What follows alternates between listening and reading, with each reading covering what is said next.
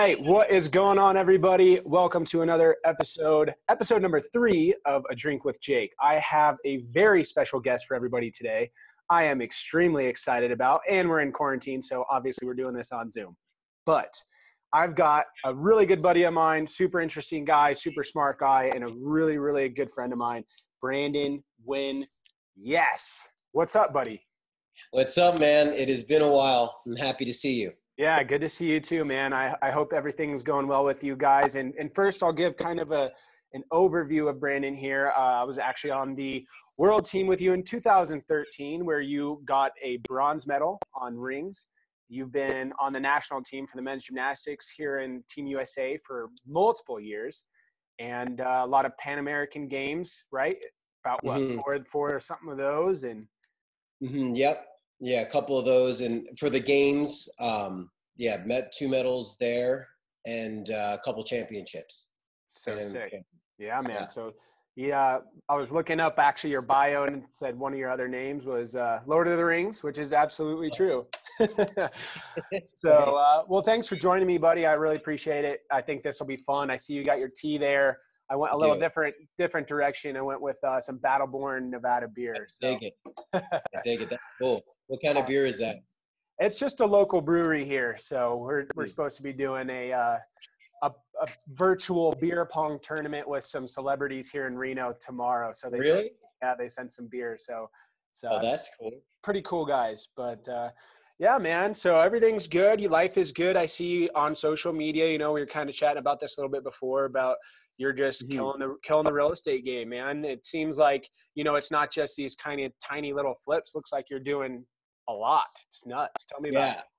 Yeah. So I'm trying to move up more, but yeah, basically, you know, kind of how I've constructed my professional life is I look at it like, you know, I have a business where I'm doing consulting and I'm making money from that. When I make money from that, I invested in real estate, and then I try to live off of the cash flow that the real estate creates. So I'm trying to create this cycle. So now I'm really heavily making sure I got everything set up where when I do make money in consulting, I can throw it right into a real estate vehicle, and I can just do that over and over again. So over the past year, I bought 16 units, bought and rehabbed 16 units. So it's been a lot of craziness, and I didn't know a ton about rehab before this.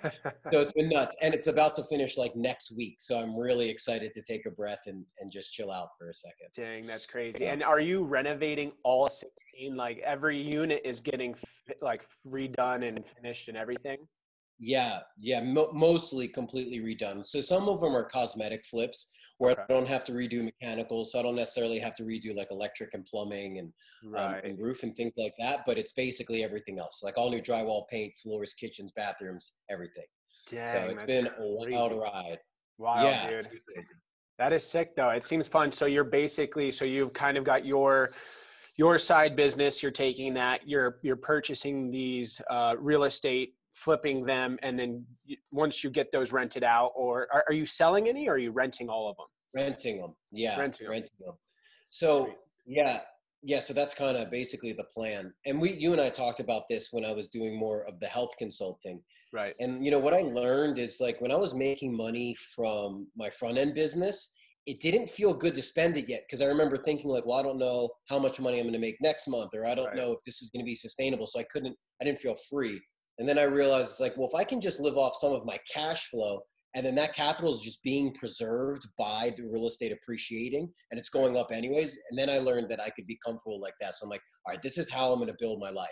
It's make money from something, put that in real estate, it makes cash flow, and live off the cash flow.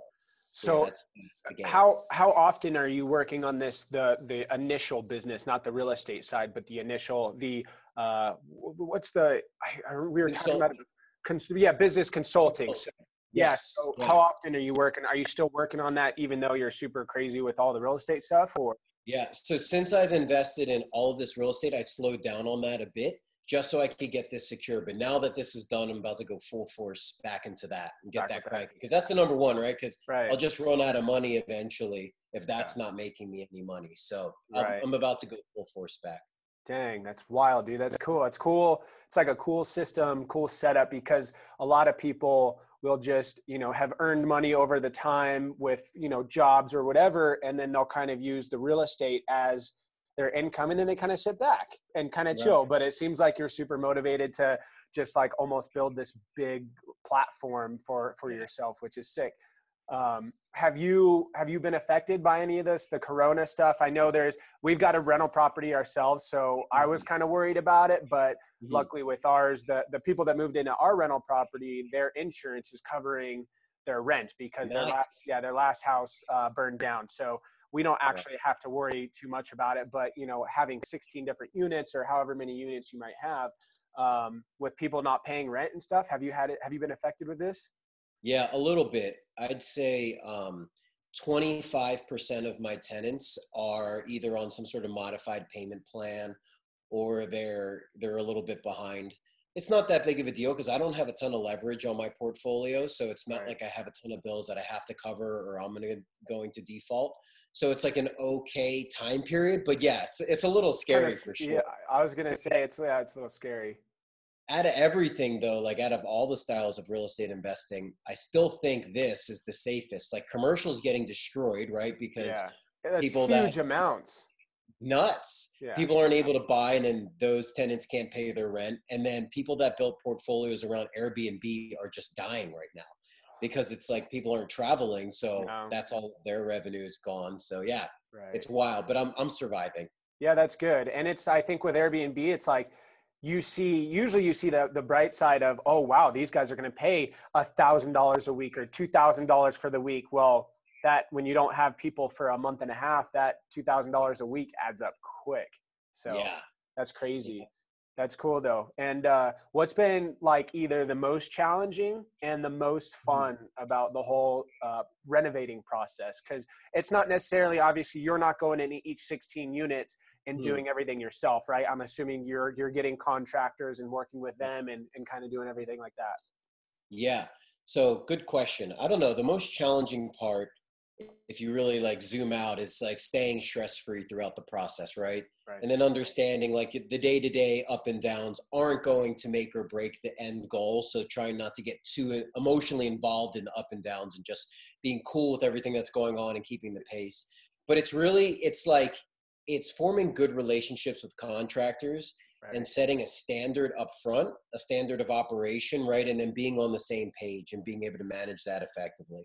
I think that's the hardest part, because I think inherently the relationship between a contractor and an investor, they don't really work well together, right? Because the investor wants the most value out of the relationship, but a lot of times the contractor is kind of doing the broad line item, like, well, I fixed this, right? But usually it's not fixed to the standard that the investor wants it fixed. So it's just a really hard relationship. So just having your benefit aligned properly between the two, it's really hard. So I'm just trying to stay stress-free, but that's the game. I just remind myself like, all right, this is little stuff. Like, this is no big deal. It's going to get way harder. So like, let's keep it cool right now because it's just going to go up. Yeah. It's kind of funny. It almost reminds me of like, training or gymnastics. We both went through, the crazy process. It's like, you have some days you're like, why do I do this? I hate this. This sucks. and then you'll have days you're like, all right, yeah, this is why I do it. Now I remember. And you remember what it was like, right? Like we'd have a bad day in the gym and we'd be so pissed off. And it's like, dude, like, what am I mad at?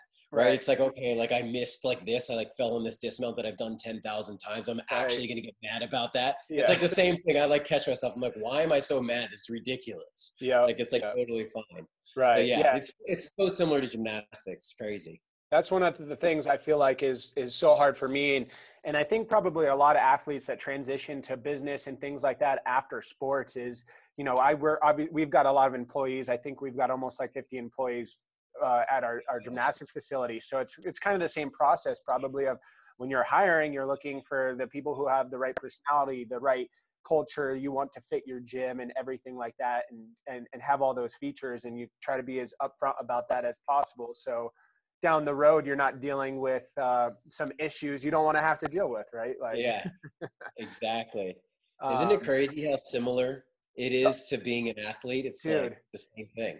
It's like the emotions and the things, it's all the same. It's funny. I just posted someone tagged me in a 2016 team finals, floor routine. And I was like getting nervous. And I was like, I hated being so nervous for these events, and it's just like everything's on the line. You're so nervous. And I was like, just watching this makes me nervous. So I was like, when I retire, I'm going to be so excited to retire, never be nervous. I don't have to stress about all this crazy stuff. And then you get into business and it's the exact same thing. It's the same thing. I tell this to current athletes all the time. It's like, you keep dreaming about what it's going to be like and how easy it's going to be when you retire. And it almost makes you skip over how great it is to just be in that moment as an athlete. And I tell them the same thing. I'm like, it's going to be hard then too.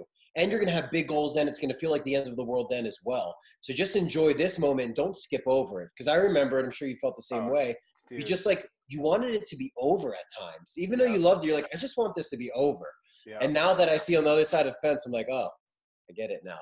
Yeah, it's funny because you kind of hear that. I feel like, I'm so very satisfied. I don't know how you feel about retiring, but I feel satisfied about, just finally making that decision of being done. But then you start, you get into this stuff and you're like, I think I could have kept going, but at the same time, I think there's a point. When you were decided to kind of officially be done, did you come to a point where you're like, I absolutely know that I'm just done. I don't want to do this anymore. Or was it kind of like, what do I do? What am I going to do? Should I?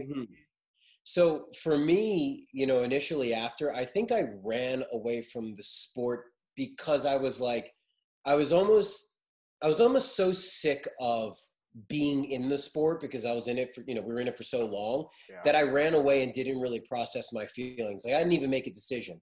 I was done and then started a business 2 months later and I was all in on the business and I was just going. I was ready to transfer that energy right into the business. And I don't think I really thought about it. And then when I processed it, I realized that I didn't necessarily need to be done. And then all my feelings towards wanting to move away from the sport really weren't, they were feelings of resentment. They weren't really feelings of it actually made sense to quit. So I didn't learn that till a couple years later. But in the end, I think it's all the same. And when I think about my end goal, I'm I just want to be happy, right? I want to have emotional intelligence and I want to treat people right. And I want to get to where I want to go in life. So I didn't think it was that big of a decision. But yeah, I think I ran away in the beginning and didn't have to be that way, but I did. For sure. Yeah, I kind of, it's funny you say that because it's like I kind of knew I was done, but at some point it's you're almost done because you're just like you said, you've been in it for so long and you're just frustrated with the whole process and how difficult it is. And you're just been doing this for so long, I want to step away. But it's almost at the same time, you're just kind of pissed off at the sport and you don't want to watch anything. You don't want to be a part, and it's weird. It's almost like you do need that break to get away from the sport, not be involved for a little while before you can kind of enjoy being back in it and watching or cheering for teams that are out there and stuff. It's kind of definitely a weird sense. Yeah, it's totally weird. And I was completely away. And then I started getting involved again. You and I haven't even chatted about this a bit, but I've been going to the OTC and just working with the resident athletes there and doing some coaching and things like that. Because now I can come back to the sport because I've dropped that. I had my 2 years or 3 years out, I've dropped it. And then even going back into the gym, I was going back into the gym at Ohio State. I was talking with some of the guys there. I started doing some ring strength and things like that. And then just remembering what it was like to be back in the gym. It's now I understand my problem solving process as an athlete. And then it taught me so much more about life. Yeah. It's whoa, no matter what, the obstacle came up in the gym, you just figured out a way to make it happen no matter what. And it was crazy. There'd be times where you felt like you could barely stand up out of a chair, but you could still do a floor routine. Yeah. And it's if you could take that into life, it's totally insane. And when I went back into the gym, I remembered that. I'm whoa, those are crazy times. And then you can learn a lot. That's cool. Yeah, I kind of I actually didn't know you were getting back into the gym thing, so that kind of fits exactly what I was saying. That's pretty cool. But, and have you, I was doing again this the other day, when you go back into the gym and those memories kind of come back, maybe at the time, some of the memories you think of, you're where you were kind of frustrated with the sport or whatever it was. It's I almost think back to all of these places and all of the things we got to do.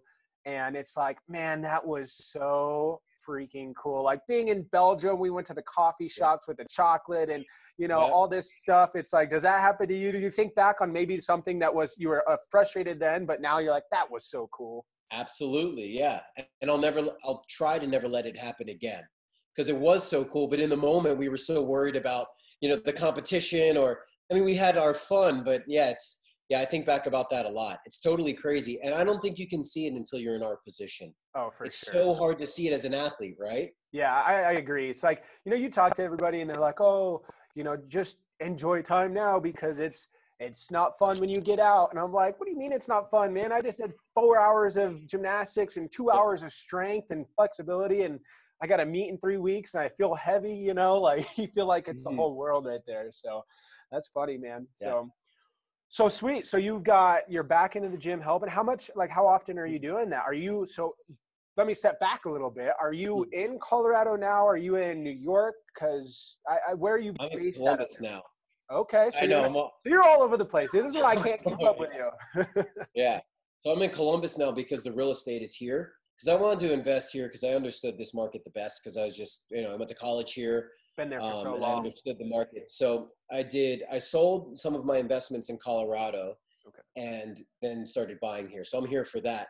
But I've just been going to the OTC a couple of times to kind of just help out. I'll just go in for like a week or something like that and coach the resident athletes there and sit with them, which is so cool. And we could talk about that forever. But being a teammate and now kind of helping them out in a different capacity is totally insane. It's like a totally different dynamic. And but yeah, so I just I've only done that a couple of times, but I've been involved in talking to Brett a bit, and probably about 6 months ago was the first time I went out there and kind of getting back involved in the sport again.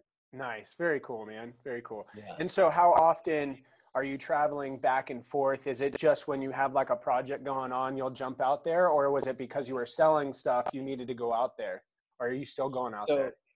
Yeah. So are you saying in Ohio or in Colorado? Yeah. So I don't go very often. Once I sold everything, I didn't have any business there. And then I've just gone now a couple of times, specifically to the OTC to coach. And I'm spending the majority of my time now in Columbus to oversee all of these rehabs. Okay, so cool. I naively thought that I could do it from afar, and I was absolutely wrong. I learned really quick. And were you just trying to get like picture updates or video FaceTime? Like what were you doing for that? You know, I thought that originally I thought I was going to buy stuff that didn't need rehab. And I thought I was going to be able to buy it well under market. And I was going to be able to walk in with a lot of equity. And I learned that the market was really competitive and that wasn't happening anymore. Maybe it was happening in 13 and 14 and maybe 15. But by now it's like, there's nothing really under market. Everybody knows what's going on. They know the real estate market's great. So the only way to create value for myself is to buy stuff that needed a lot of work. And the second I realized that, I was like, I have to come here and do it. Gotcha. Yeah, I remember it was cool. I remember just following you on Instagram with, which is what's your Instagram? Throw your Instagram out there. Brandon Wynn Gym. Brandon Wynn Gym. So when I saw the stories that you were walking through the places and you're like, oh, we're going to do this and we're going to do that. And it's cool now because I just saw you guys were there checking like the kitchens out and stuff like, dude, looks freaking awesome. It's so sick. Yeah. Thanks. That's cool. And Tina, for those who may not know, Tina is your girlfriend actually on Team USA for boxing. Now, is she there with you or are you guys bouncing back and forth from New York still or no? Yeah, so she is here, and actually she is no longer on Team USA. She's actually on Team Puerto Rico. Whoa! And she's going to the Olympic qualifiers for Puerto Rico. Dang, that's sick. I did not know that. Holy cow. I know. Wild ride. It's been crazy. So she's been spending a lot of time in Puerto Rico at their training center getting ready for their first Olympic qualifier. Dang, that's awesome. So cool. Well, I wish her the best, and we'll have to catch up more about that. I got to hear some more. That's cool. So what's your next step? So I was kind of, again, talking to you a little bit before this. You've successfully got all the properties. They're renovated. They're about to be rented out. Do you have to still find tenants? What's your next step? Where are you going from here on out? So right at like literally the next step and the thing I'm working on actively is, so I'm getting my financing back. So how I generally do it is I go in and I buy properties for cash. I renovate them, I put tenants in, and then I get financing against the properties with the new appraised value, which is higher because of the work and also higher because of the leases that are in place. So I'm going to be getting that money back in. After I get that money back in, I have all the tenants in, which I just have 4 more units to fill. So after all of that's done, then I'm going to go back and focus more on the consulting and making sure that's still moving along like I need it to. And now that I have this all stabilized, second that money comes in, I can just continue to buy real estate with it because I have this process down and I've built this team out now. Right. So That's cool. Now, how yeah. long does that process kind of take? So from going to the business part of it to finding properties, is there a certain time of the year you're trying to find these properties? Or are you just kind of, once this business project's done, you've got that money to invest, you start Yeah. researching and plug it in?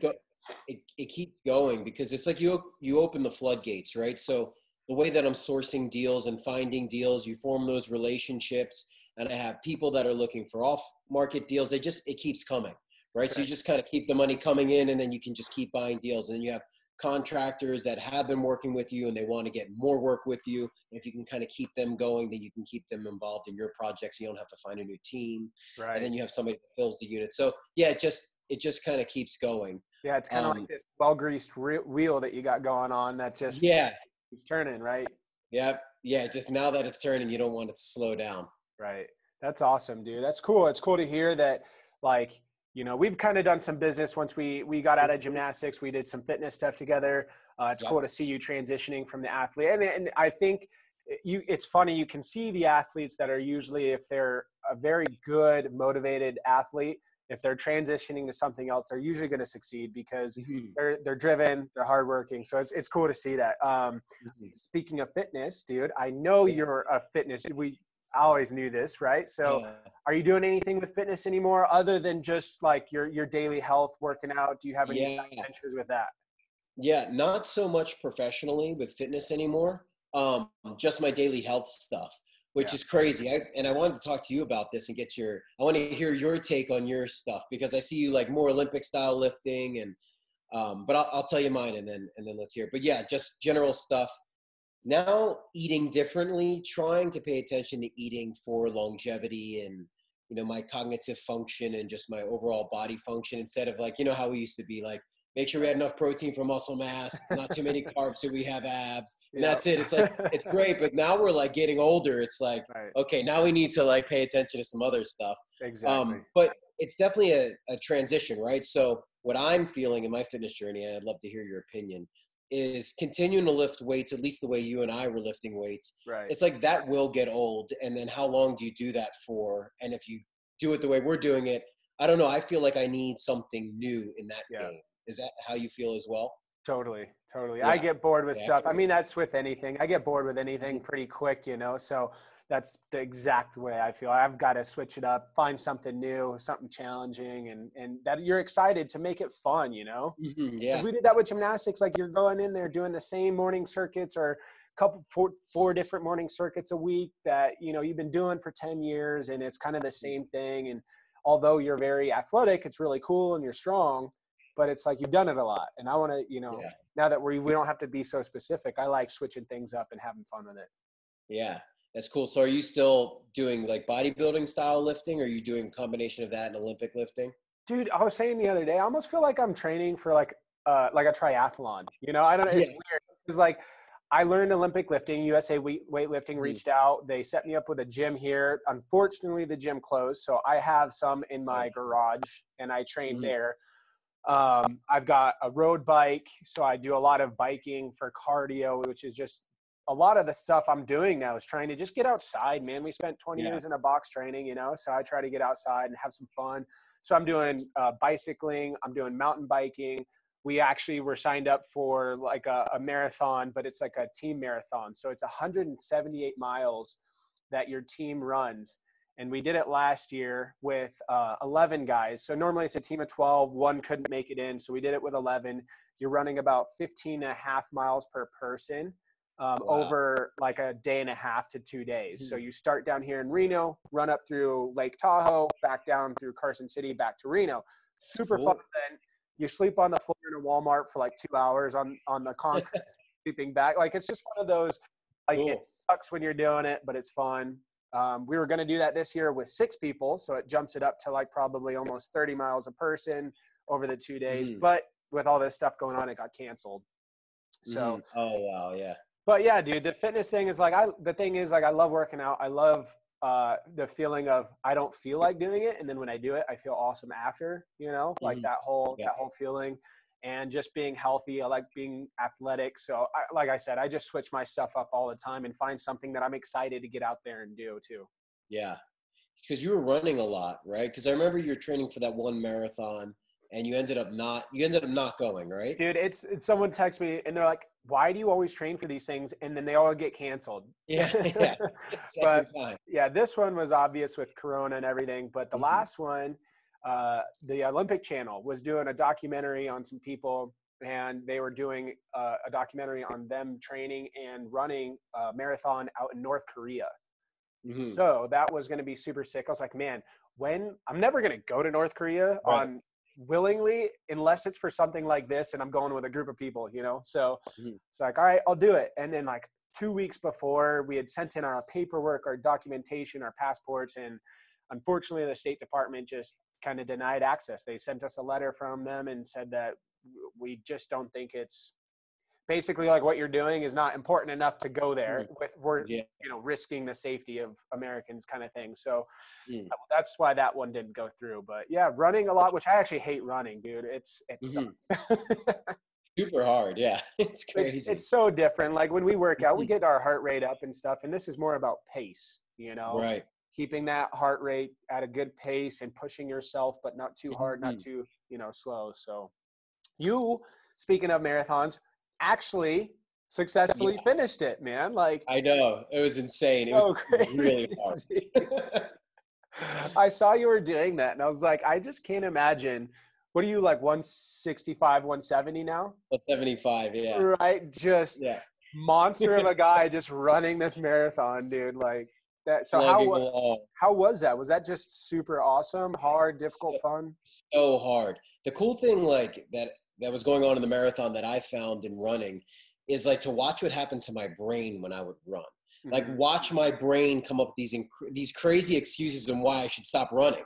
And it was just like, it was convincing me like, stop moving your legs. It was like insane. And I would see it in training. And even in the marathon, I'm like, I might injure myself. I was like, it's okay. I could get stress fractures in my legs. Like at mile 20, I'm like thinking these insane things, but yeah, it was super hard. My mom did it and she's just a beast and just like, hey, like, let's run a marathon. Yeah. So, but once I crossed the finish line, I just had my legs in the air, like up against a tree. And I literally couldn't walk for like 3 hours after. Like my legs were like all like loose and totally insane. And I was sore for probably a week and a half, 2 weeks. Yeah, I was gonna say that's brutal, man. But it's crazy. That's cool. The whole mental part of it seems just like it's wild. And I think part of it too is being a high level athlete. You're always concerned and worried about, oh, if I get hurt, like I can't go here, I can't keep training. So like maybe back off a little bit and then kind of heal it up and then get back going again, So it's kind of, I think that's probably part of it. The other part of it is, your brain just doesn't want to do things that are hard. Yeah, exactly. It's so interesting to see what happens, right? It's like how your brain just totally wants to avoid the pain. Yeah, dude. It's like, thought it was so good, because then if you can get tough there, you can get tough in other areas of life. So I was like, this is a good lesson. Yep. Makes you kind of understand, like, don't just quit at the first of like, oh, should I stop? Or, makes you realize you can push through a lot more than maybe you originally thought. Yeah, Sick, no, it's very true. That's so awesome. Well, sweet, man. We're pretty close to time. We got a couple more minutes left. If there's anything you want to shout out, say to anybody, where, if people are interested in maybe your business consulting, where can people find you? They can just contact me on social. So Brandon Wynn Gym. So I'm there on Instagram and I'll be posting a lot more stuff coming up. So yeah, easy to find there. Awesome, man. Well, I look forward to it. Again, it's good to see you, buddy. We used to train all the time together. So it's awesome to catch up with you, man. I wish the best and I'm going to be in touch. I want to keep up with your real estate and keep watching what you're doing. It's awesome, man. Yeah. Sounds great. Let's catch up soon. All right. Thank you, buddy. I appreciate it again. And that's going to be the episode, guys. Thank you with another episode of A Drink with Jake. We'll see you guys in the next one.